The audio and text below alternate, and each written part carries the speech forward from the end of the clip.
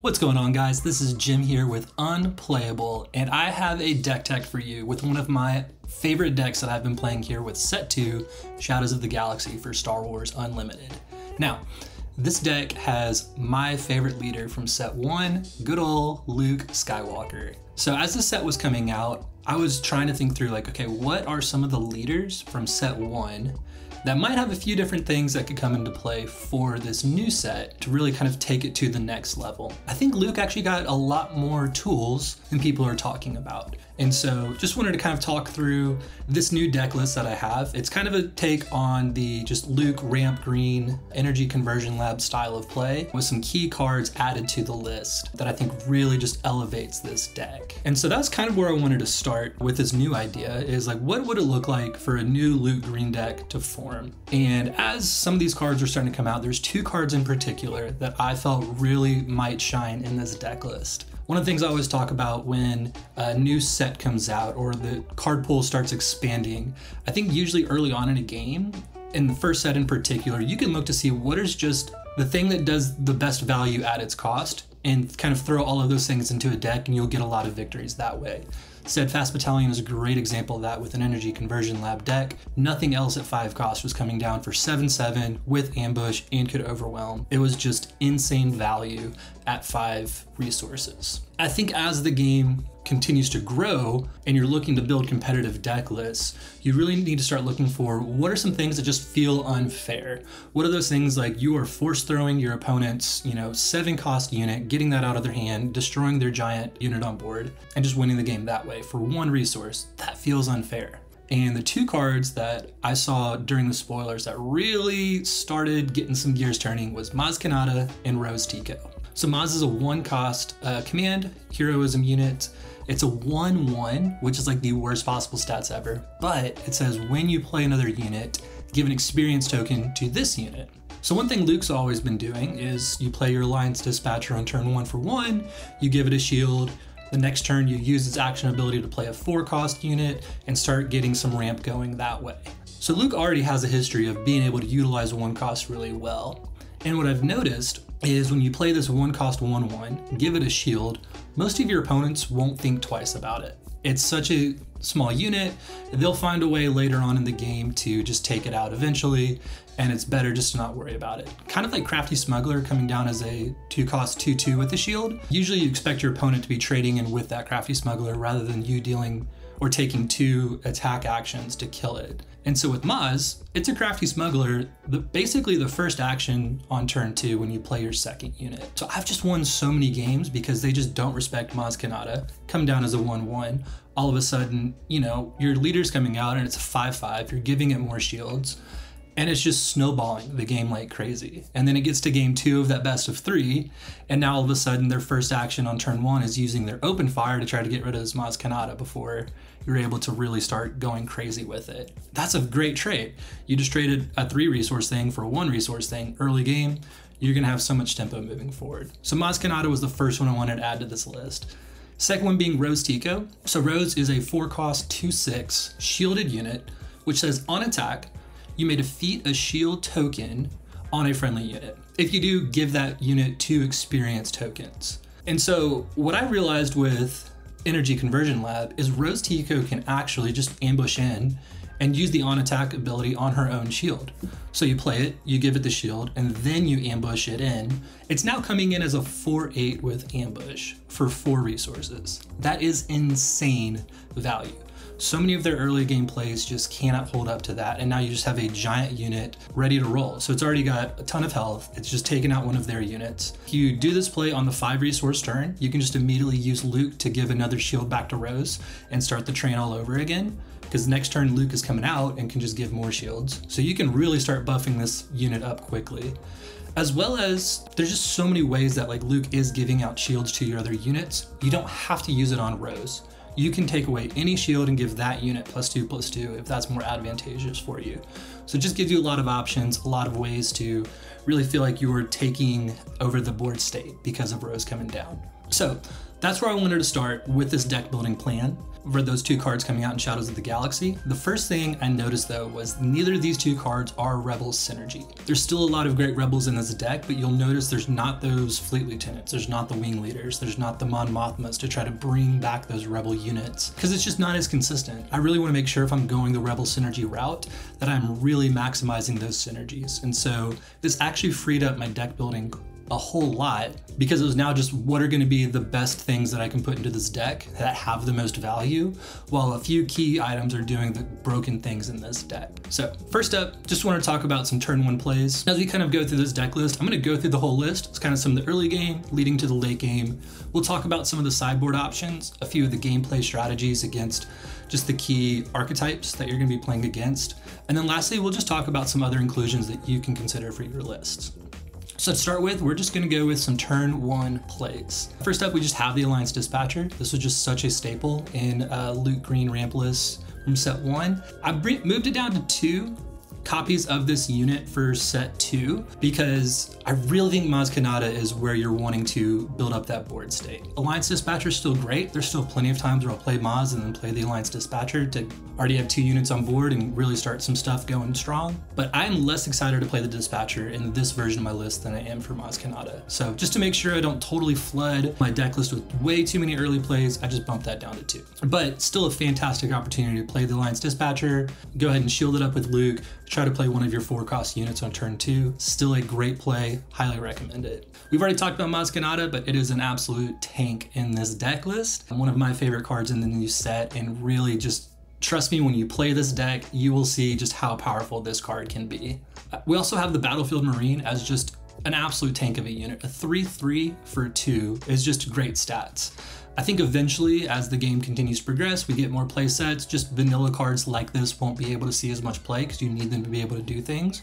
But as of this point of the game, a 3/3 for 2 is still fantastic. There have been so many games where I'll actually just ECL the Battlefield Marine to kill their 2/3 unit to start off the game. If they're playing a Sabine down and they're trying to go really fast, a 3/3 clearing their board is everything you could ever want. So still love this card, still think it absolutely should be a 3 of in this deck list. Last one for the ground units is going to be Kuiil. Kuiil has been an interesting pick, but I still think it has a lot of value in this deck. So it only has 2 copies of this unit. Reasoning is the stats aren't amazing. 2/3 on the ground, there's a lot of things that can kill that really early. However, the Restore 1 is great. You're wanting to restore well. Against a lot of the very aggressive lists, Luke's ability to play units that are restoring, keeping that health total very healthy for you, so you're not really worried about those for a cause I believe in plays coming down, is how you win the game. You can eventually win the board over from those aggressive lists. Kuiil helps you just kind of prolong the game a little bit more,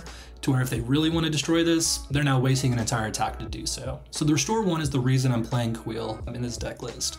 Its on attack ability isn't nothing though. I think it actually has a lot of value. So it says on attack, discard a card from your deck. If it shares an aspect with your base, return that card to your hand. So roughly half of this deck is green, is command cards. And so if you do flip over a command card, you just get to draw it. I'd like to treat this ability similar to like the Greedo When Defeated effect, where if it hits, you're very happy, feeling great. Just do not rely on this as a consistent draw engine. If you are saying, I need this Kuiil to hit to try to win this game or to have any opportunity to win this game, you've probably made some more mistakes along the way. But when it does hit, you're feeling great. It's great at drawing the ramp events that we'll talk about a little bit later. It's great at drawing a lot of those early units as well to kind of help recycle that hand, get a lot of units on board. So I still think it has a lot of value. I think if you were looking for cards to cut though, this might be where I start. Lastly, for the turn 1 plays is just the space unit, just the Restored Arc. Just such a classic, just early game play. 2/3 in space is fine for stats. You're really looking for 3 attack as much as you can, but Restore 1 on turn 1 is fantastic against those aggressive lists to really stabilize that board. And the 2/3 stats as well kills those lurking TIE Phantoms, which are going to be everywhere, which is that 2/2 yellow villain unit that'll be coming out. This card can just get rid of it, take it down immediately, don't have to think twice about it. So still has a lot of value. It's just not going to completely win you the game on the space side of things, but Restore 1's still really solid. Next up, we're going to move to some 3-cost units, and I don't want want to just say turn 2 plays, turn 3 plays, etc., etc. The reason I love Luke so much in these style of decks is that you always have a lot of options available to you. And I typically think if you can maximize each turn and tailor it to what your opponent trying to do and being able to stop that, that's really how you're going to win this game. I think a lot of play styles can just be, okay, you play this card on turn 1, this card on turn 2, this card on turn 3, flip your leader, so on and so forth, and it just becomes so rigid and routine that A, you get bored playing the deck, but B, it's very easy to counter because your opponent knows exactly what you're going to be trying to do. When I see a red Ray list get to that 4 research turn, I know Pillage is probably coming, so let me go ahead and play out my unit that is going to hurt me the most if it's out of my hand. Those are the kind of plays that I think are really helpful in a deck like this. But 3 cuss units here. I want to start with the ground units. We have 3 copies of Echo Base Defender. It is a rebel. It's just fantastic stats with Sentinel. This deck just wants to get to the late game. Big stats on a Sentinel unit this early on in the game really helps get you to that late game side of things. As well as just a fantastic card with Ewing Reinforcement, which we'll talk about a little bit later. I just think that unit in particular, you can pair it with so many other 3-drops, also with Maz Kanata to get some buffs on that unit as well. It can just save you the game immediately just having Sentinel in the play. We also have Yoda in here. Yoda's another unit that might seem a little bit strange because there's not a ton of force synergy with this deck. However, Restore 2 on a unit is crazy. Pretty much anytime your opponent's trying to be the aggressor, they have to deal with Yoda. If they do deal with Yoda, you can now draw a card, which is giving you more options as you're going to continue the game state. There are Forces With Me plays in this deck to make this a 4/6 with the shield and to get to attack. But yeah, just that Restore 2 is really just so sick. I'm a big fan of Yoda in this list, even though there's not a ton of force synergies in this deck list. I think there's enough that it's still worthwhile, and 2/4 is still fine for what you're trying to do here. Lastly, in space, it's one of my favorite cards in this list from the newest set. It's the Concord Dawn Interceptors. So this is a 1/4 Sentinel unit for 3, but it says this unit gets +2/0 while defending. So when you play this card on the space side of things, especially against space heavy deck lists, a lot of them are attacking for 3. Typically with 3 or less health. And so this card can very quickly destroy 2 units, sometimes even more, especially if you're able to shield this up. It has the potential to completely shut down the space side for some of your opponent's lists. I run 2 copies for my deck list here. You could definitely consider running 3. I'll talk about Bright Hope in a little bit and why I'm running 2 and 2 rather than like 3 and 1 or a few more options there. But I think 2 is at least a good starting point because it's not one that you're really wanting to use to attack into their base for only 1. It just stalls out that space side to help you get to that late game and take over the game that way. All right, for our 4 costs, we have a couple classics in here. Kanan is just such a staple in Blue Hero. The 4/5 stat line is fantastic. On attack, discard one of their cards and heal up a little bit. So it has Restore sort of already on the card text. This is one that I'm totally fine to ECL in. It's not one that has the most upside if I'm using Energy Conversion Lab with this card, but just to clear out one of their units, get to heal up a little bit, usually stick on board. And again, especially if it's turn 5 or later, or the 5 resource turn or later, getting to shield it up afterwards kind of helps to just stabilize the board there for you. So I'm a big fan of that card. Rose, we've already talked about for some of just the crazy shenanigans that Rose can do. I have 3 copies in this list because it really can get that busted, especially with the Luke leader unit coming out, protected by an Obi-Wan. You can really start comboing with getting some shields on units, using Rose Tico to buff them just to absurd stat lines. Rose is fantastic. I usually like to use Energy Conversion Lab on Rose when possible. Rose not having Restore though makes it hard sometimes, but usually it's just such good stats that it's totally worth it. Lastly, I do have 2 copies of Bright Hope in this list. I actually don't think the stats are super strong on this, and this is where I'm really missing out on having a wing leader in this list. Being able to buff this to a 4/8 with that Rebel tag is fantastic. However, bounties are just so prevalent right now in this new set that Bright Hope just helps with that. You can bounce back your unit that they just put all of their bounties on, and those bounties just get discarded. They don't trigger, that unit comes back to your hand, you get to draw a card still, which card draw in this deck is just a running theme to always have options available to play, which is great. So usually what I like to do is attack with that unit, let them put a couple bounties on it, and then just bring it right back up with the Bright Hope. This also works great with the Alliance Dispatcher to kind of get some card draw engines running, especially if they've popped the shield on it already, or just play it as a 2/6 Sentinel. It kind of serves serves the same purpose as the Dawn Interceptors of just a big Sentinel unit in space that they kind of have to deal with at some point. So not the strongest card in this deck list anymore since we took away a lot of that Rebel synergy, but I still think it has enough value that it's worthwhile. Lastly, just want to talk about a few of the late game units. These are the ones that are really going to help you win the game. First up is just going to be Obi-Wan Kenobi, just a 4/6 Sentinel.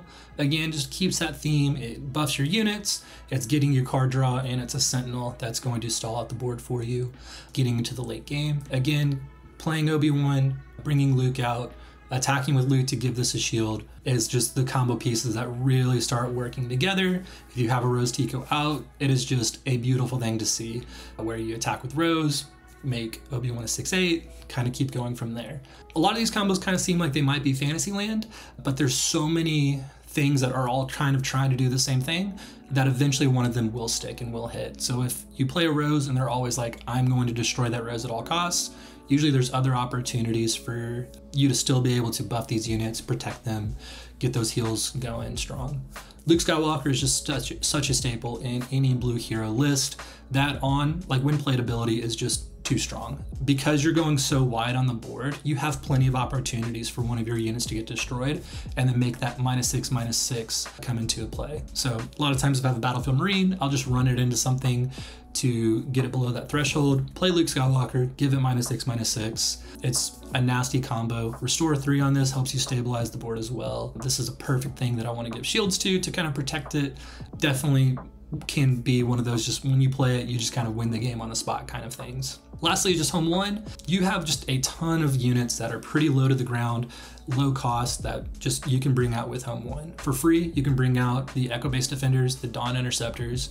You can bring out Bright Hope for just an additional 1 cost because it reduces everything in your discard pile by 1. Or if you do get to 12, 13 resources, which can happen with this deck list, sometimes you can bring out Obi-Wan or another Luke Skywalker. You don't have a ton of late game. These are really the 3 units that I would call late game style units.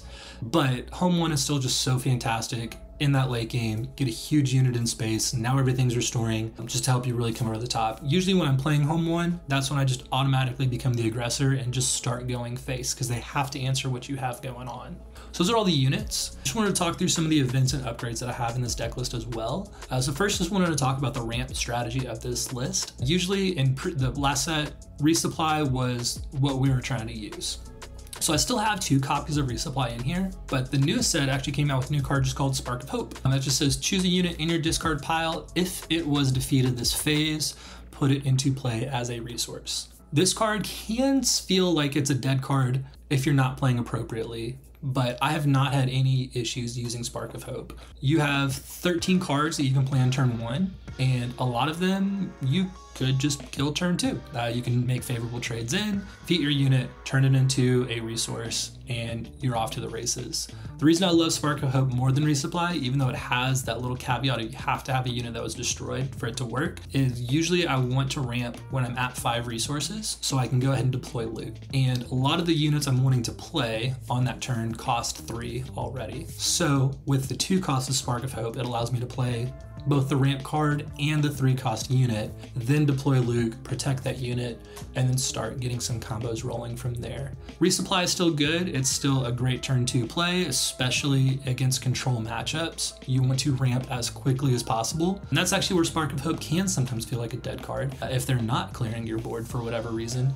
It just can be a little bit trickier if you don't have things you can trade into. So if they kind of know what's happening, they can play around your Spark of Hopes a little bit better. But I think the way to beat control, which we'll talk about a little bit more in depth, is to be able to ramp, get to your late game, start really whittling down their board and their base total as quickly as you can. Last thing in the sideboard is just 2 copies of the Marauder.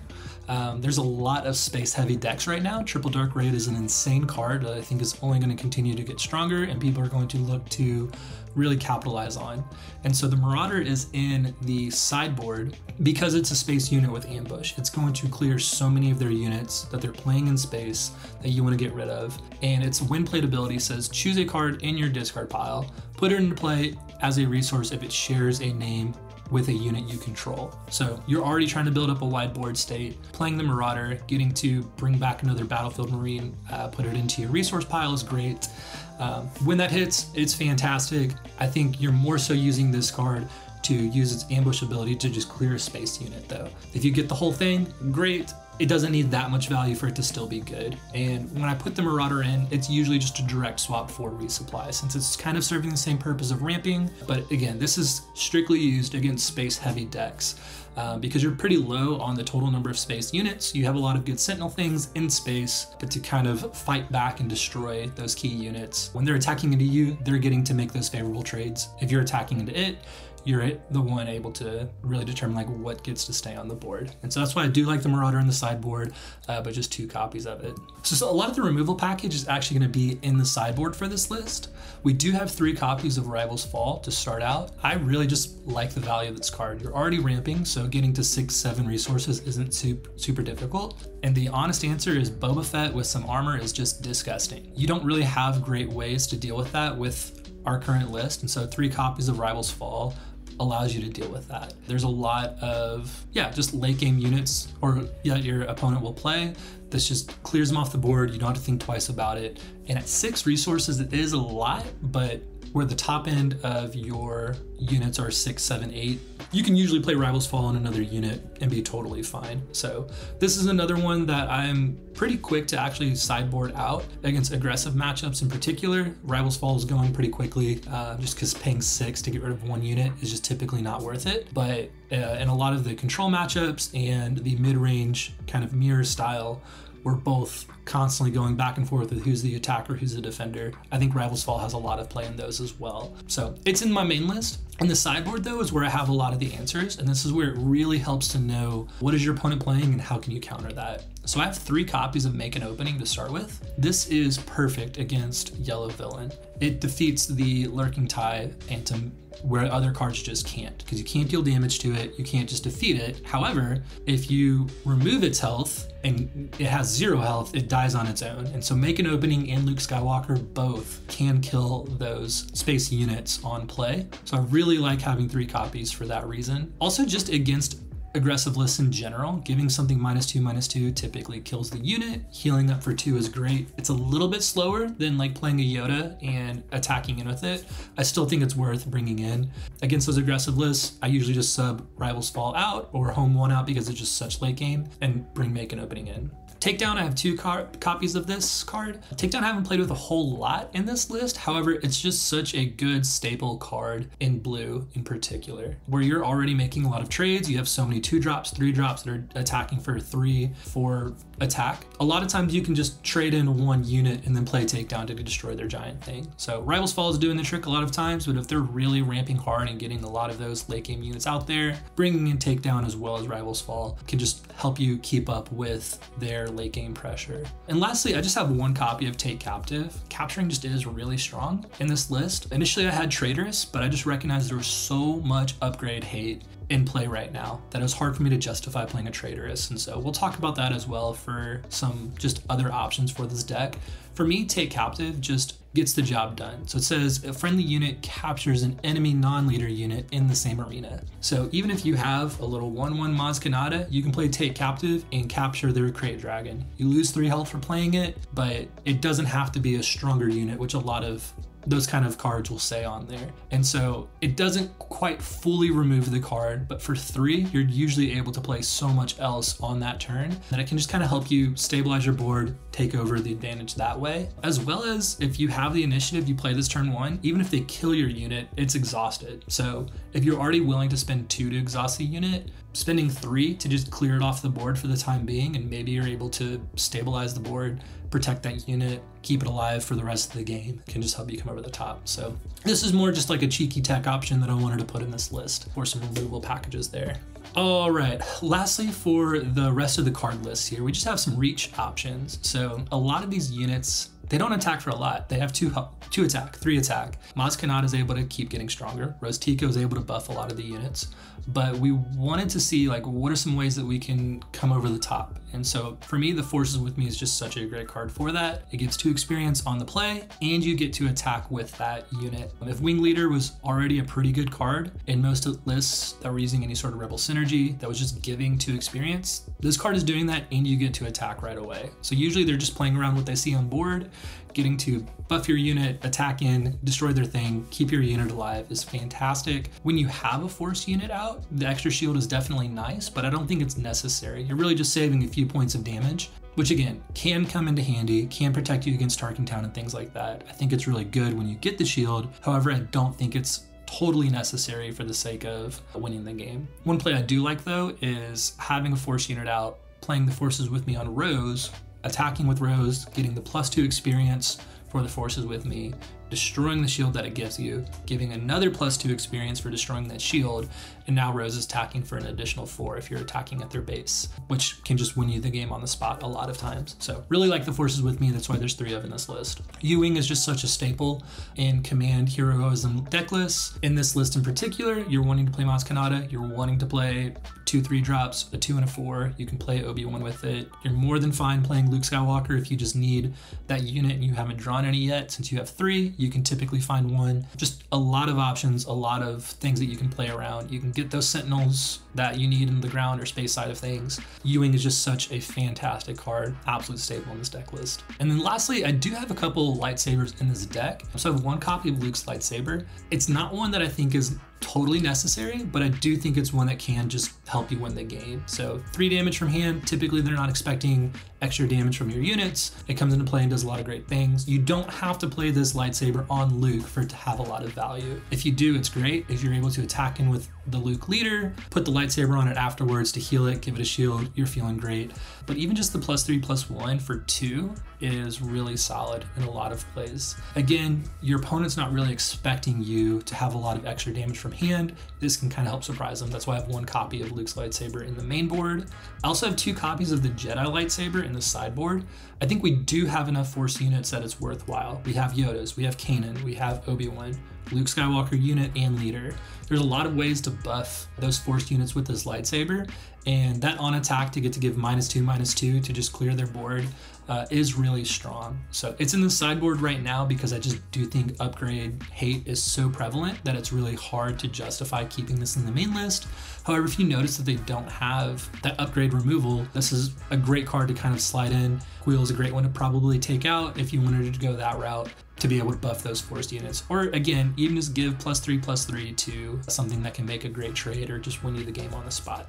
All right, lastly, just Energy Conversion Lab. Just wanted to give a very quick conversation about this card as opposed to just using a 30 health base. You are losing 5 health by using the Energy Conversion Lab.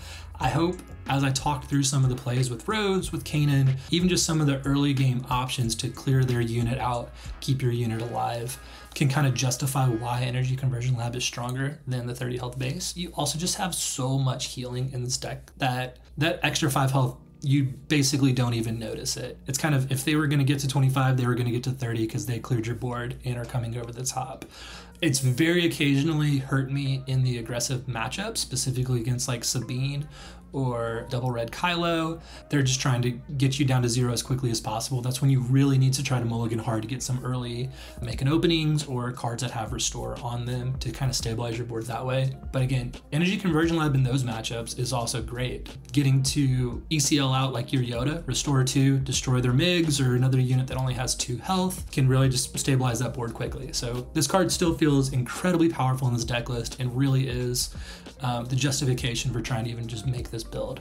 So big fan of Energy Conversion Lab. I don't think I would consider the 30 health base here. Lastly, I just wanted to kind of go through a few different game plans and then some other options you could look at for your deck list. These are going to be very rough ideas for the archetypes in general. Every deck leader essentially is going to be trying to do a few different things, so it's hard to go through every single one that you could possibly see. The more reps you get on this deck list, the better you're going to be able to counter the specific leader. So these are more overarching ideas for what you're trying to do. So first up is just against aggressive lists. You want to win the board. If they have the board state and are able to swing with 3 units in a turn, you're going to lose that game almost every single time. So getting things with huge stats out early, they're able to make favorable trades, keeping both space and ground units out as best as possible so they can't just lane dodge you is really important. I'll typically mulligan pretty hard for either early restore units, or if it's a deck list that I know has a lot of space, for the Dawn Interceptors in particular. The Making openings are fantastic to kind of help clear the board out as well. You just want to keep your base as close to full health for as long as possible. You'll eventually take over the board.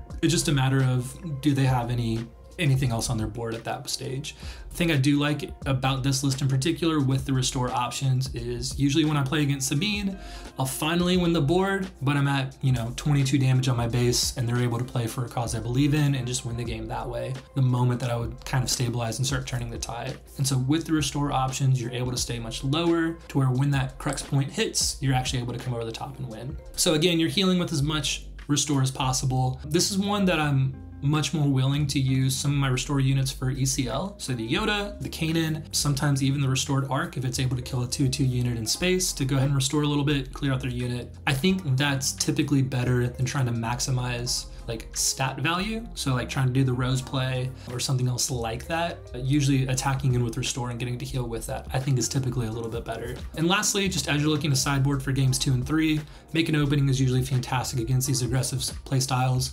And I do think takedown is worthwhile. Rival's Fall is one that I'll take out very quickly. Trying to pay 6 to get rid of one of their units is just way too slow. You're gonna lose that game. Takedown can usually get rid of a lot of these leaders the moment they deploy. So they play their Sabine, you just take it down before they can play the Darksaber on it. They play Kylo, they're trying to clear out the rest of their hand before they attack with you. Takedown just gets rid of it very quickly. Like I said, I only have 2 copies of Takedown because it can be a little bit slow in some of these matchups. However, specifically with their leaders or a leader or a unit that they're trying to buff, I do think Takedown still has some value in here. So I would typically sub those 2 out for Rival's Fall and Home 1. Home 1's great. You're never gonna get to the 8 resource turn in a way that you could actually play Home 1. So I just think it's better just take that out, play a little bit of a smaller resource list, try to win the board that way. Next up is mid-range, and this was the hardest one to try to analyze and talk about because every mid-range list is trying to do something different.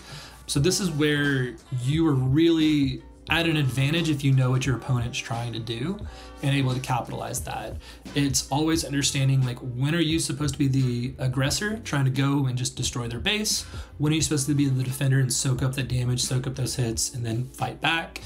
Understanding that mentality is really key in these mid-range versus mid-range matchups. I would call Loot Green like a mid-control style. It definitely doesn't bleed into the control where you're just like totally able to just stall, win at the very end. You're keeping consistent pressure up. And so against these other mid-range lists, again, it's just really important that you understand when are you supposed to be the one kind of pushing your agenda and when are you actually stalling a little bit. I'd say Boba Fett's probably one of the toughest matchups you can have. That's why I do just love 3 copies of Rival's Fall. That's why I like 3 copies of Make an Opening to clear a lot of those shielded 2 health units. I do think your late game can typically be a little bit better than Boba Fett's. However, like I said, the Fett's Fire Spray coming in, getting to use the armor on the Boba leader. There's so many options they have. Zuckuss is a crazy card for a 5-cost 6/6 with Saboteur. They have a lot of options for sure. So it's probably one of the hardest matchups in my opinion. However, I do think it's still very winnable. It's just gonna require just very tight play from you and understanding like what are the exact trades you need to be doing to come over the top. So again, knowing the specific deck your opponent is playing, so crucial playing around that. If you see a red ray, like I said, they're probably playing Pillage, they're probably playing Force Throw. Make sure that you are strategically playing around those cards. Perfect example is I had 2 cards in hand. They had at least 4 resources up. I could have played U-Wing Reinforcement. I chose to try to make a favorable trade instead, and they immediately played Pillage to get it out of my hand. If I just would have played the U-Wing first, maybe it wasn't the most advantageous thing on the board, but I was just too greedy there. Also, just sideboard is very matchup dependent in the mid-range versus mid-range matches. Again, just kind of understanding like what are they trying to do that is stronger than what you're bringing to the table, and what are those cards that you have that just maybe aren't doing the maximum value. Again, Queel is a great example of a card that usually is one of the first ones I'm sliding out. It's great for turn 1 play, has a lot of good things that it can do, but your sideboard is to help answer a lot of those questions that they're kind of bringing to the table. And then lastly, I just think try to keep as much of the late game as possible for those win conditions. You're trying to figure out like, okay, how can you do the unfair thing first by playing the U-Wing, by playing the Luke Skywalkers, the home ones, to get that board state to a place where you can just swing in and win. So trying to keep those options available is great. Usually if I have 2 or 3 of them in my opening hand, I'll mulligan it back. It's very tricky to try to play around. This is where not having tech in the list or not having good smokable cards can sometimes hurt, but that's usually how you're going to come over the top and win at the end of the game, is by keeping hold of those, playing them at the right times. Lastly, just want to talk about the control archetype as a whole. I actually think Luke does really well against control, specifically against the ones that are just trying to clear your board, play the Vigilance, play the Avengers, all of those pieces to just eventually win. This is where I think if Supreme Leader Snoke comes into play and is a staple, I think Luke goes way down the list for viability, because just that on play -2/-2 can just clear the board a lot of times. But my general strategy against control when I'm playing against it is you want their 1-for-1 trades to be advantageous for you. So they're playing the Power of the Dark Side, they're playing the Waylay. A lot of times on their turn, they're able to kind of do one thing or get rid of one thing and then hope that you're not able to like go wider on the board. Where Luke is able to go very wide, their deck can struggle a lot of times. I think the key piece though is playing around Super Laser Blast. And that's why I say always try to keep a Ewing reinforcement for that play. If they have blue villain whatsoever, you know they have Super Laser Blast in that list. They're wanting to play it, then play their leader and kind of make that their swing turn to start pushing their advantage.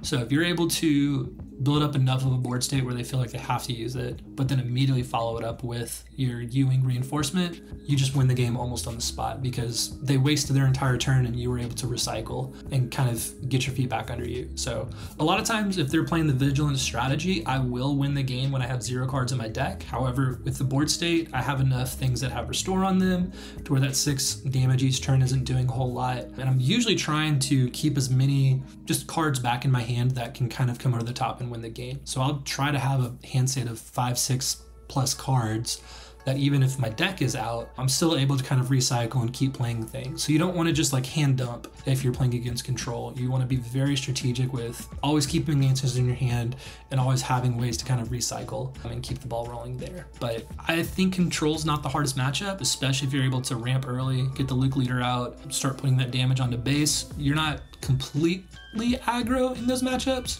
but you're always wanting to try to think like, okay, how can I at least put a few more damage points on their base to where they're really struggling or have the point where they're one attack away from dying. And usually you can come over the top and win those. Lastly, just want to talk a little bit about those combos that we're looking at again. This is why this deck is so fun. We have the Rose Tico ECL combo, specifically on that 5 resource turn, I think is so nasty. Getting a 4/8 for 4 resources is crazy stats. And then getting to use the Luke ability to give it a shield again, just keeps that train rolling and is so good.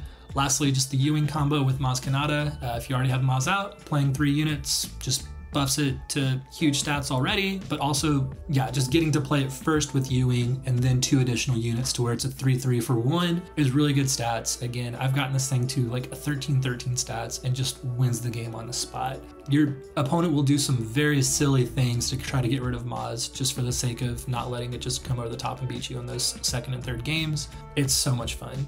Lastly, I did have just so many cards that I was considering for this deck list. I just wanted to go through a few of the options really quick, rapid fire, before we kind of close this out. Just so as you're playing this deck list, you can kind of see what works for you. And I would even just love to hear, what have you been trying that's worked, what maybe hasn't? But these are 11 cards, which I know is a ton, that I was considering that I think you should also consider putting in your list. So first one's gonna be Timely Intervention. This is a card that just allows you to ambush your units out.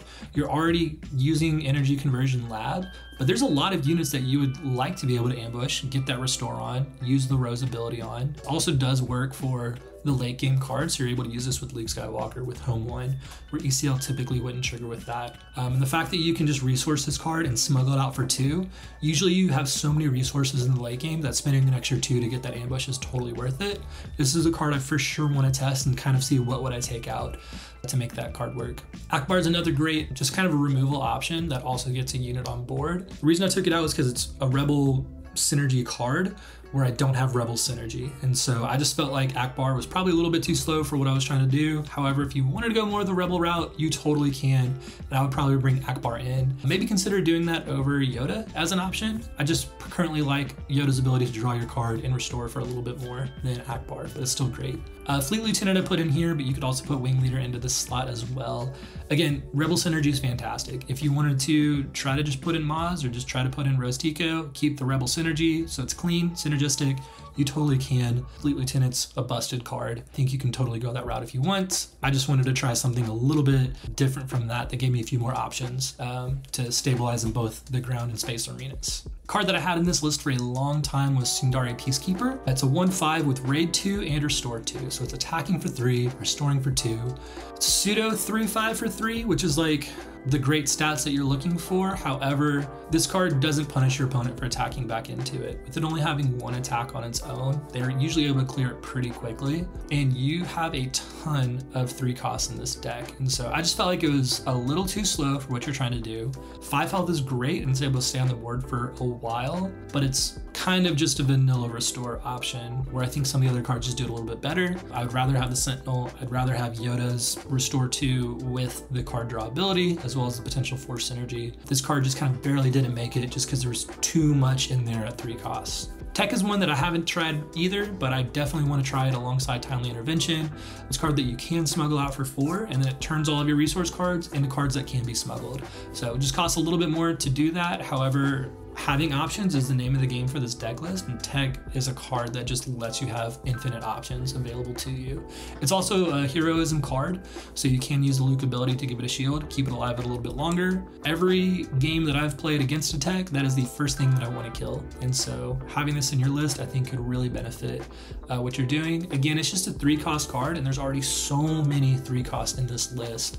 It just felt like it was too much to try to mess with at this time. However, I would definitely consider reevaluating your list, maybe going a little bit more late game options, and maybe potentially putting Tech in there as something to where you always just have something available to you. Especially if hand management is a playstyle that comes in a lot with the Spark Rebellions, with the Pillage, the Force Throws, all of those things. I really think Tech could be a great answer to those kind of playstyles. Fel the Dragon is just a great removal card on its own. A lot of things are wanting to get buffed really strong. Against Boba, it kills the Fet's Fire Sprite. It kills the Zuckuss. For me though, I recognize I was having more issues with the leaders that became way too powerful and way too strong. And Rival's Fall just kills it on the spot. It has nothing attached to it. It just costs 2 more. And where I'm ramping, I'm usually okay to pay that. And then Takedown, I just felt like was a little bit more consistent with just being able to trade 1 unit in, take it down, and just play it that way. So for me, that's why I felt the Dragon's not in this list. However, I think it's definitely worth considering as an option.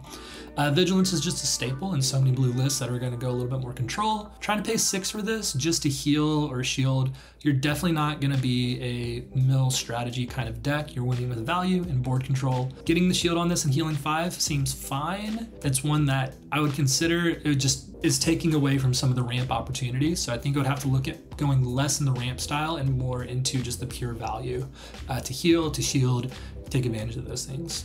Discerning Veteran is another just great capture card. It's just a 5-cost 3/4. It says when played, this unit captures an enemy non-leader ground unit. But there's just a lot of late game units that are really powerful right now that I think this card just does a great job just to control the board a little bit. It's not a heroism card, so that's why it's currently not on my list. However, I definitely would consider it. I don't think it's absolutely crucial to get the Luke ability on this card for it to be good. But a shield on this is great to try to keep it alive longer so that that capture card almost just becomes a card that you completely took out. And same thing, Steadfast Battalion's one that's not currently in the list, but I think it could be.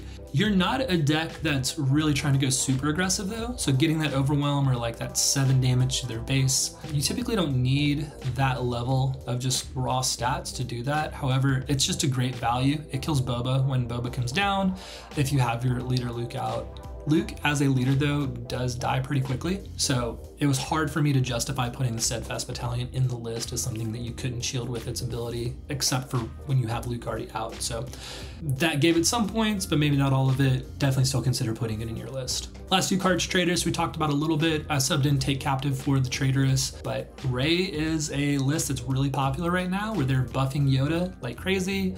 They're getting those Moisture Farmers to 3/7s, I believe, as well as the 2/2 shielded Sentinel units to 3/3s, and a lot of the space units as well. So having a Traitorous available I think is really good, specifically against Rey. I personally haven't had too bad of an issue beating Rey lists. It's usually a tough fight, but usually you can come over the top and win against Rey. So I think if Rey lists really start getting like problematic, I would consider it. Trader's also does steal the Lurking TIE Phantom if you're playing against like a yellow Tarkin list, which is kind of funny. You let them buff it up like crazy and then you just take it for yourself and then say, okay, you try to deal with this thing. Very funny, but again, there's just so much upgrade hate right now that I think Trader's is a little hard to justify.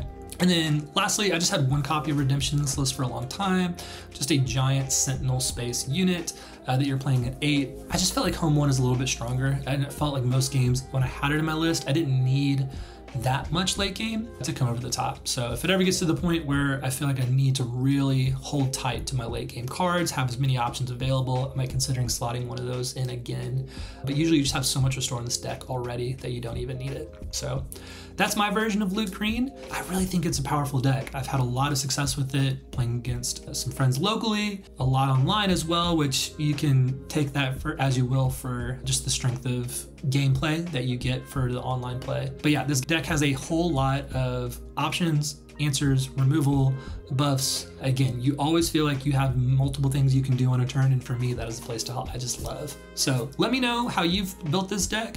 Let me know some things that you would change, what you would take out, maybe some of these possible additions that you say, Jim, you're an idiot, you need to put that card in there right away. I would love to just hear, yeah, how you're building this deck. Right now, this is my front runner to bring to Gen Con. I just think it just has a lot of play. Not many people are on it, so it just has a little bit of a surprise factor still, which I'm excited about. But yeah, let me know in the comments what you think. See ya.